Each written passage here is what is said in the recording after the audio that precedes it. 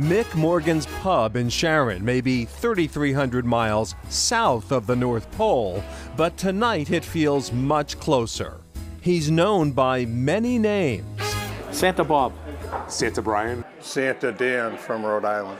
He's got many looks. I think I have more shoes than my wife does. This particular setup is a Victorian one. But no matter the attire, kids seem to find him and know this is Santa.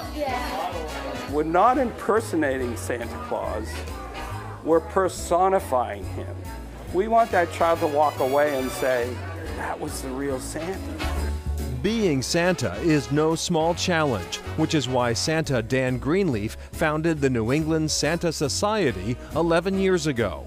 The whole purpose of the organization was to create a structure where Santas could get together and just get to know each other. Ho, ho, ho! One thing they learned is that every Santa's different, from their favorite holiday song, I'm dreaming of a white Christmas. Santa Claus is coming to town, to their favorite movie. It's a Wonderful Life. It's Miracle on 34th Street. Even no two laughs are the same. Ho, ho, ho! Merry Christmas. But they all have one big thing in common where it counts. They all have the best heart in the world. While the legend of Santa goes back more than 1,700 years, the 2022 documentary Santa Camp, filmed right here in New England, takes a contemporary look at the familiar image. They were really interested in looking at diversity in the Santa community. I mean, one was a Mrs. Claus, but there was also a black Santa, a trans Santa, and then a Santa who was a member of our group who was nonverbal, but his goal in life was always to be Santa. And it was such an honor to be part of telling that story. And Santa's guiding purpose remains the same. It's the kids. it's the absolute joy that I bring to the children. And a little kindness doesn't hurt.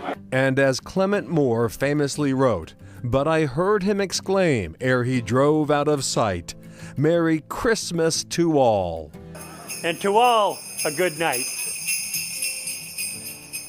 And one thing we learned hanging with so many Santas is that they do not wear costumes, they wear suits. Suits. Now, you can go online and find a Santa suit for about $60, but these gentlemen generally invest somewhere between $600 to $1,000 for a quality suit. So they are literally and financially invested. That is Chronicled for tonight. Thanks so much, everyone. I'm Anthony Everett. And I'm Shana Seymour. Have a good evening, everyone.